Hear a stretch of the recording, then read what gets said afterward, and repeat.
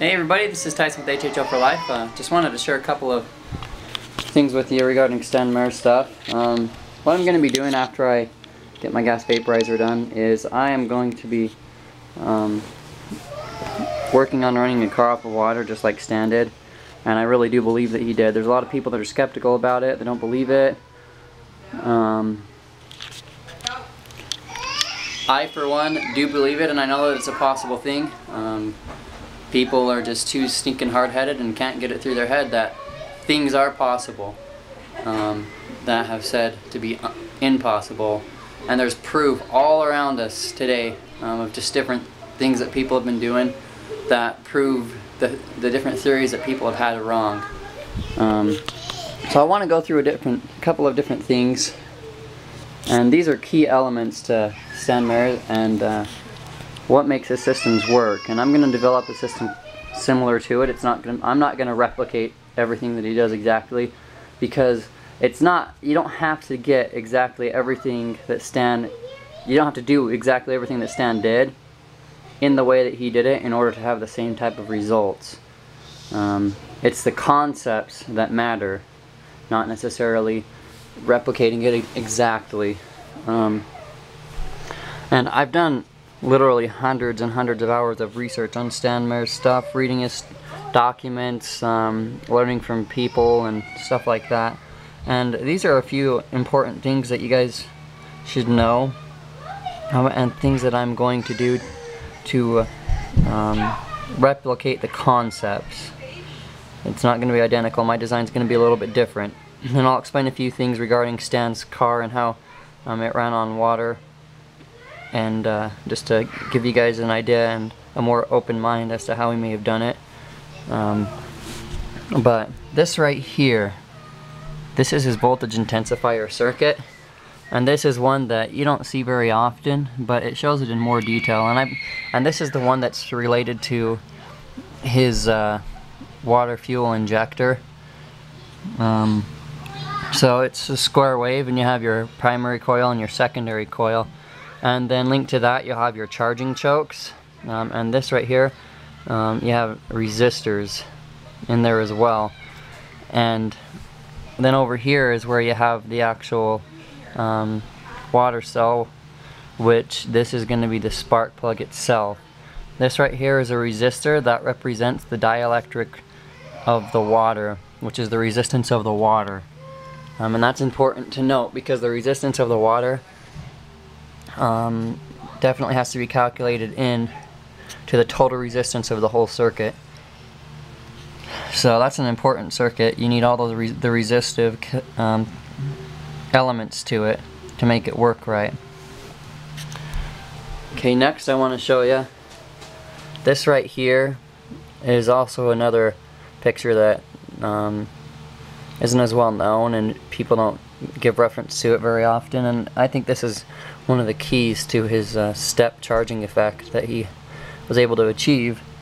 And basically what you have here is you have a switching a voltage. Sorry, I can't see very well, so I have to get really close. It's a voltage switcher selector switch off selector switch. So that right there allows you to change between the different voltage zones. And what he has is he has his primary coil here and the secondary coil right here. And just the concept, so you guys know, basically what he's done is he's ran a secondary coil, and on points of the coil he basically teed it off and has a lead and puts a lead wire in the middle of his winding of a secondary coil, and connects that to, let's say, a selector switch. I don't believe that's how he did it, but I'll explain how I believe you can use the same concept as what he has here. And so basically there's different connection points which would pull different voltages off the secondary coil. So let's say it would be 12 volts here, and then 24, and then 48. It's going to be a lot higher voltage than that. Stan actually states in his work multiple times that the voltage range is up to 20,000 volts, and then there's another area in his book, The Birth of a New Technology, which is where these came from, where he states that the voltage can even go between 20,000 to 90,000 volts and beyond. And that's important to note because I believe that that is the case. The higher the voltage, the less amperage it takes, and then the more magnetic pull it puts on the water molecule, because it's voltage pressure is what it's doing. So I believe this is how I am going to do my coil, my voltage intensifier circuit.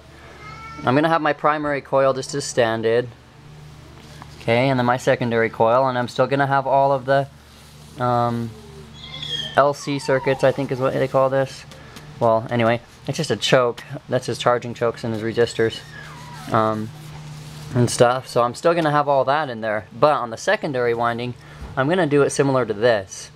So I'm going to wrap some winds around, and then in the middle, or partway through the wind, like a quarter of the way through the wind, I'm going to tee the into the wire and take a lead wire off. And then I'm going to connect it into a basically a connection point that's connected to the the chokes and stuff. But I'm gonna have 3 different voltage zones is what I'm gonna have. So it starts with the lower voltage, and as the electricity flows through the coil, it'll hit the different voltage zones. So it'll start out at a lower voltage and then go to medium voltage and then go to high voltage, and it does it within an instance of a time, pretty much because of how fast electricity flows. So what that's gonna do is it's gonna do this. It's going to create a step charging effect.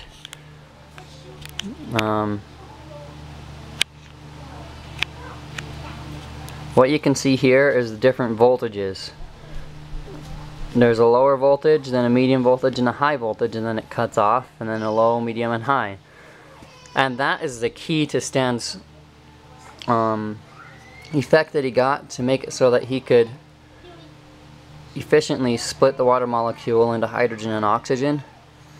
What he says and talks about with this effect is the lower voltages, they weaken the bond between the water molecule, and as you increase the voltage, that basically pulls them apart and forces them apart. And by having it start out at a lower voltage first and then work its way up, it's like a stretching effect of a rubber band.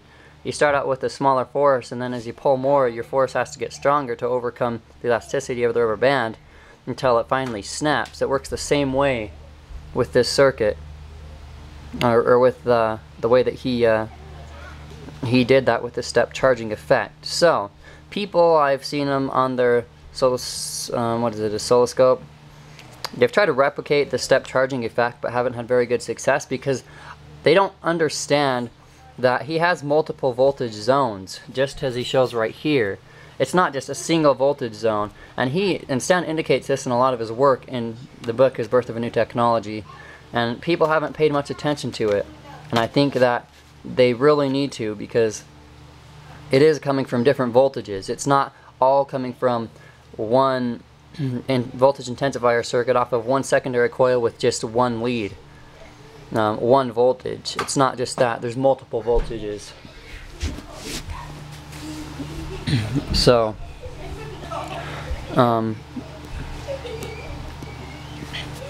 that's just something important that I think you guys need to know. And I can back all this up by the different materials that are in his book. You guys can read it for yourselves and figure that out. I don't need to go through his whole book and say this is exactly where it was. You'll find where it is when you read his book. Okay, so next, this right here is his water fuel injector. And you can get all of this information off of Russ Reese's website at rwgresearch.com. There's a area in there where you can download all the materials that he has received in relation to Stan Meyer's stuff. So I'm going to build I actually kind of have built an adapter that connects to my fuel injectors. And my fuel injectors are going to spray water through instead of gas. But I'm going to build an adapter that connects between the fuel injector and my engine block. That is going to do exactly as Stan has been doing here.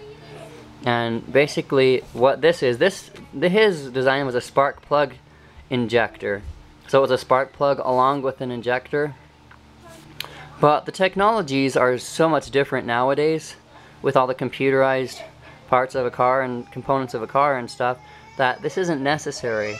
The reason that he was doing an injector, a spark plug injector, is so that he doesn't have to make all kinds of different designs to meet the needs of different vehicles. By making a spark plug injector, the threads on spark plugs, where the spark plugs screw into the vehicle, are pretty much the same on all cars. And so by making it like his design like this, he was able to make something that would be able to be fit into every car. That's why he did it like this. Now what I'm going to do is use my current existing system, all computerized like it is, and I'm going to just make adapters that go to my fuel injectors.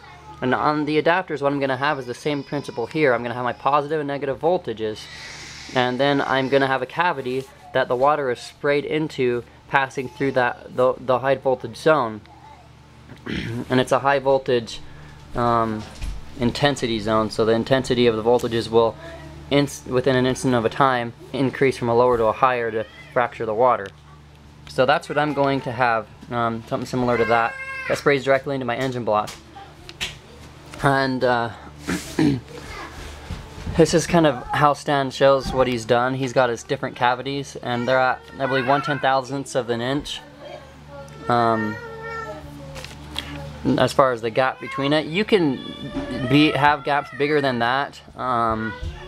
I believe up to about 20 to 30 thousandths of an inch, and still quench the gases, so there's no flame able to occur in that zone, and it can't ignite until it's released out of that quenching zone. So that's what I'm going to be doing. I'll test different types of cavities, as far as different widths of the cavity, so to see which one will work best with my adapter that I've designed. So this right here, another key step to Stan's work is this is basically the voltage field, and what he's showing here is that it's a constant effect through this cavity right here in between the positive and negative plate. But as it goes through this tapered zone, it acts as what he calls an electrical compression effect, which makes complete sense because you start out with a thicker piece of, let's say, round stock here, and then it tapers down. Well, this outer tube right here also tapers down along with it, and what that does is when the voltage travels through this field, as it goes through this taper, it compresses the electricity, which also helps, it acts as an amplifier, so a voltage or resonant amplifier, and it amplifies all that, so by the time the water reaches this point right here at the tip, it's compressed in that electrical compression zone, and the water molecule is forced apart by the time it reaches that because of the compression. That is part of it. It amplifies everything. So those are some key important steps that I believe everybody needs to know and be aware of. And although people may not agree with me, I've done a lot of research, and from what I've been able to understand from it, that's what he's doing. And those are some things that people have been missing. So I'll do a couple more videos of different things and different ideas that I've had and different things that I'm going to be working on when I do that. So I hope this helps you guys understand a little bit more about Stan's work and what he did to be able to achieve running a car on water.